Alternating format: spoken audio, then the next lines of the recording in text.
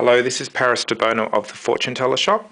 I'm going to do a quick demonstration on the Roses cards. These are called the Victorian Roses Notebook deck. Okay, they all have keywords, as you can see. And we're going to do a quick reading example on a couple, Bill and Hillary. Bill and Hillary have called in and they want me to tell them about their love life. So what you do is you read them, you shuffle. Now these roses cards, you can read them upside down as well as right way up. For beginners, I'd suggest you'd only read them upright, but let's have a look at Bill and so there's Bill and there's Hillary on this side. Okay, so lots of upside down cards.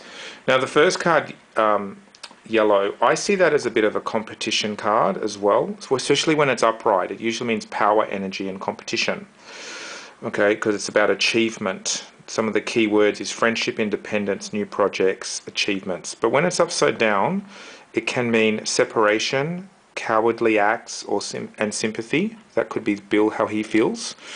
There was love there, but it's upside down, so the love has withered away, okay?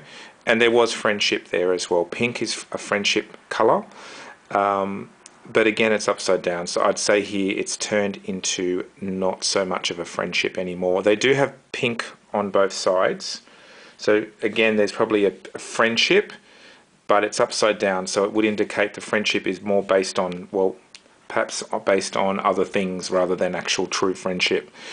She does have white, Hillary does have white, so she does want to perhaps make the relationship, she probably wants to have, there's a healing there or a purity that she wants to achieve. Possibly she wants to make it all balanced and clear. The blue card represents something false, something artificial.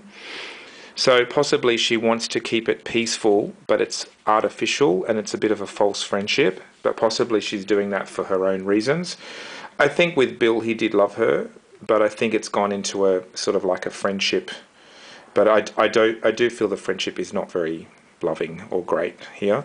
The first card, yellow for Bill, indicates more of a cowardly energy, so possibly he's bailed out of the relationship, okay?